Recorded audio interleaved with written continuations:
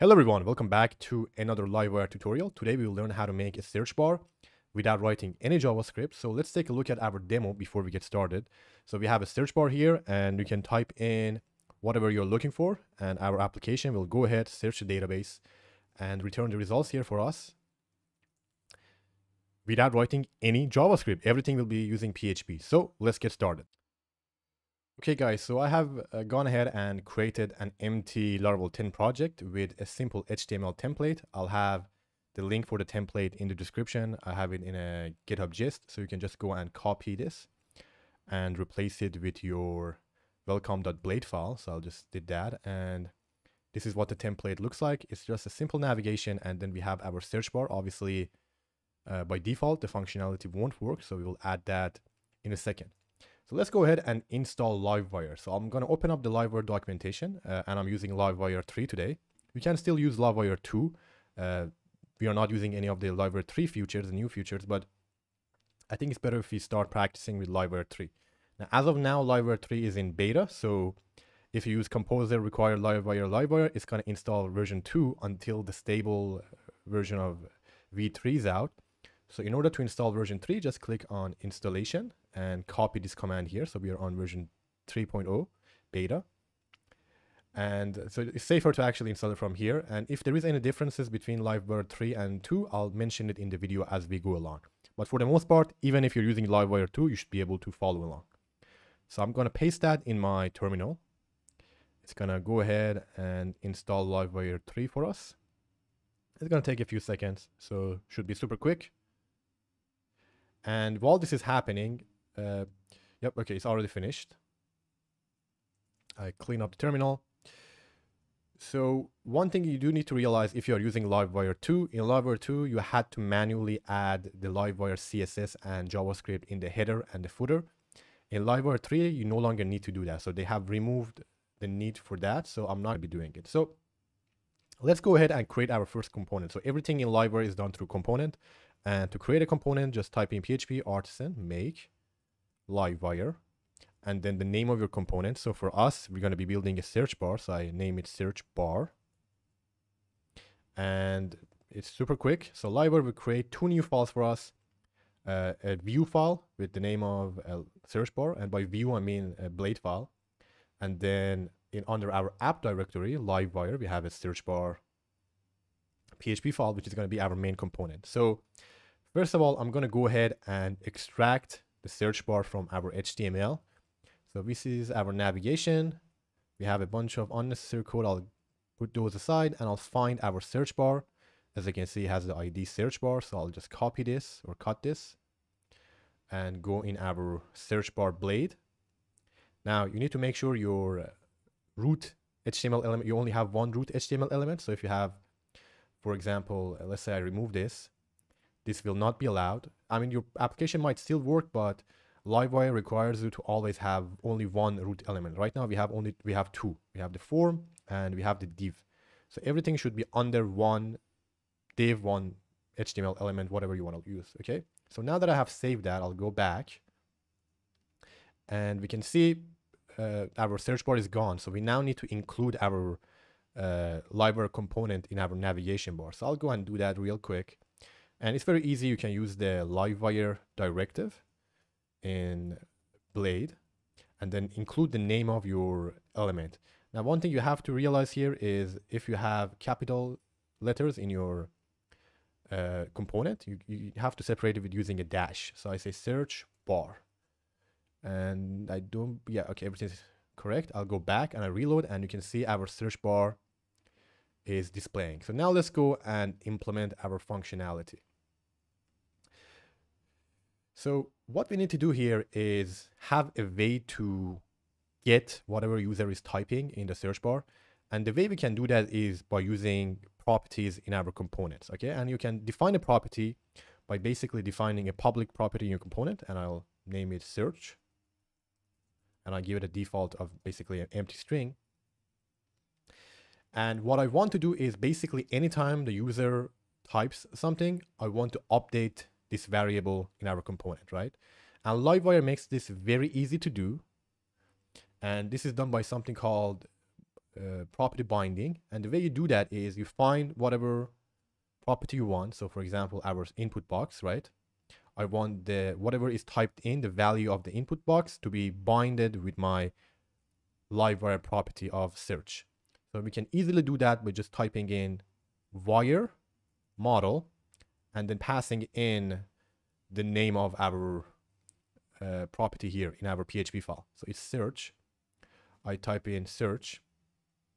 Now, by default in Livewire 3, if you want for our component to be updated, we need to have some sort of a button. So we need to have some sort of action. If you want it to happen automatically live, you need to add .live.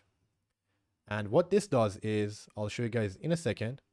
If I come in and I open up our developer tools and I go in security in network and I click fetch XHR, just look at what we have here. Okay, I'm going to start typing in, and for every keystroke that I take, Livewire in the background is sending an AJAX request. And you know this is from Livewire because it basically is showing it here, say livewire.js. Okay, you can see that. So once we bind it and we say live, it will automatically send an AJAX request in the background. So we don't need to write the JavaScript for this. So if I say test, you can see Livewire is sending an AJAX request for every keystroke. Okay, so this makes it very easy to send information back and forth between your front end and your back end without any JavaScript, right? Livewire is handling all of that for us. And every time there is an update to one of our properties, Livewire actually automatically, very intelligently, tries to refresh this element as well. Similar to what happens, for example, with something like Vue or React, it will actually reload or refresh our search bar. The rest of our application stays static, but this part, the search bar, is updated if it was related to our property that was changed. Okay, so now that we have learned this, let's try and use this to actually get the search results. So what I can do here, we can do actually something very simple. I say results, I create a variable. It's going to be an empty array. And what I want to do is, if our search property, we can actually do something like str length. So if the length of our search property is bigger than 1 or equal to 1, and did I make a mistake? Yep, we need to do this. So if our search property is longer than 1 character, so if it's empty, we want to return an empty result. What I'm going to do instead is I'm going to say results equals, and here I want to fetch users from our database. So I already have actually gone ahead and created a bunch of fake users in our database. So I have over 100 users. But if you don't have any users and you want to do your testing, you can open up database seeder. It comes by default with Laravel. Uncomment this line and then type in how many users you want in the factory and just type in PHP artisan db seed. This is just a quick way to test. And after you have done that, I already had 100, and if I reload, I have now over 1,000 users on my database. Okay, so we now have some dummy data. So what I can do now is use our user model, and I can do a very easy query. I can say var name like, and then do a simple wildcard search. Let's say this dot search. And yeah, just like that. And maybe I can say limited to only 7 users, is up to you, and I get all the results. Okay, so if our search is defined and it's longer than 1 character, get the data from database, and I can then pass it down to our view file the same way you would do it in your controller. You can use compact, you can use whatever you like.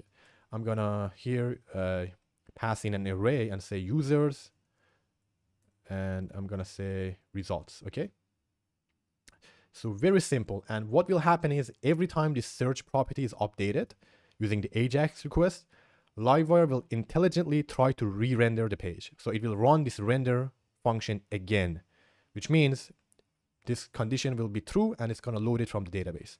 And we can test this out now. So let's go and check it out. I'll reload the page. And well, we do need to update our blade file. So we do need to do that. So what I do is I'll get rid of this one and I'll add a for each loop, which is going to be very easy. And I say users, and I'm using users because that's the name I'm passing down to my blade. So I'll say users and then user. I'll quickly go ahead and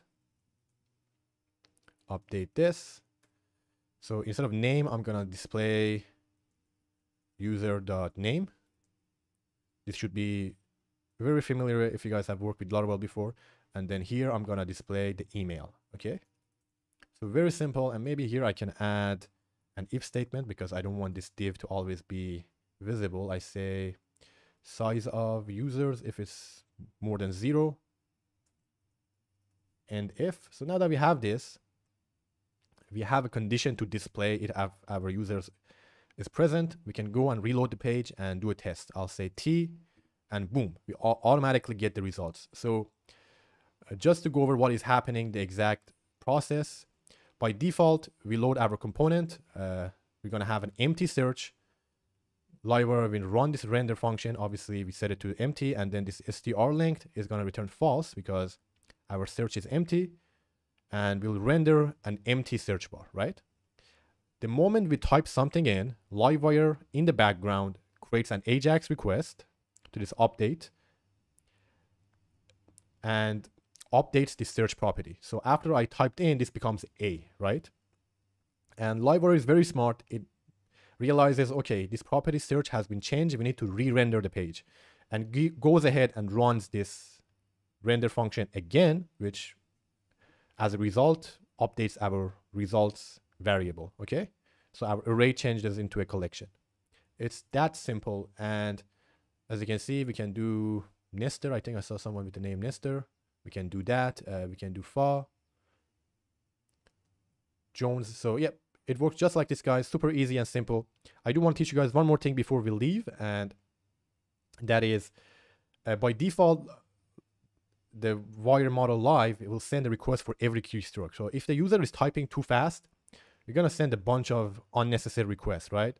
So maybe I want to say James. Do we have a James? Yep. So for a James, I might have sent like 3 requests as I'm typing it, okay? Yeah, 4 requests. So we can actually make it a bit more efficient by using something called debounce that Livewire provides. So we can say live.debounce, and then we provide some time in milliseconds, let's say 500 ms for milliseconds. And what this tells Livewire to do is wait 500 milliseconds between every AJAX request.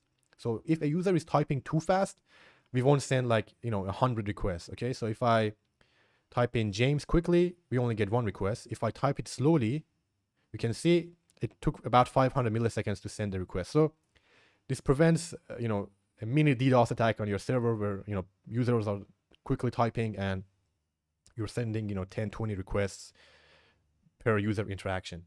And that's it, guys. So without writing any JavaScript, we were able to make an interactive search bar.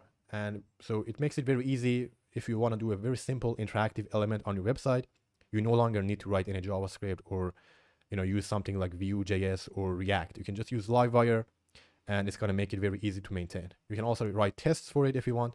I may cover that on a later episode. So I hope you guys enjoyed this episode. If you have any questions, you can leave them in the comment section below. And don't forget to like and subscribe for more content. And let me know if there is something new you want to learn. Have a great day. Bye.